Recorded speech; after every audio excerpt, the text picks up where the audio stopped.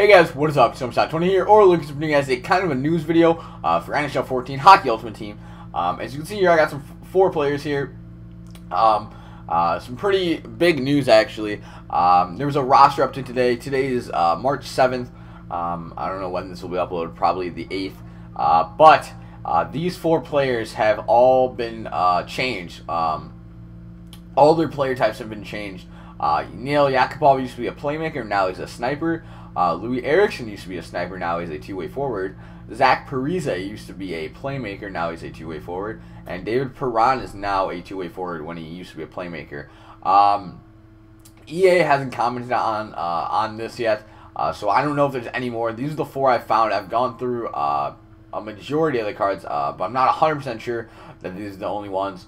But so a lot of people were asking me why their chemistry went down, and this is the main reason. Because if you had, say you had Zach Parise with another playmaker and a sniper, you won't get 99 chem anymore. Just because of the fact, or actually I think you still will. Actually, I don't even know.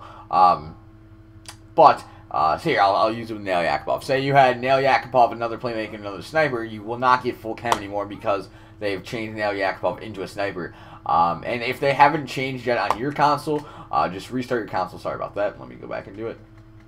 Restart your console, and they were all changed for you there. And we don't know if they're going to keep on updating these. We don't know if they're going to change other players' cards, because some of the player types are pretty messed up if you ask me. So yeah, guys, if you guys enjoyed this video, or if this video helped you at all, let me know down below. I will talk to you guys later. Bye.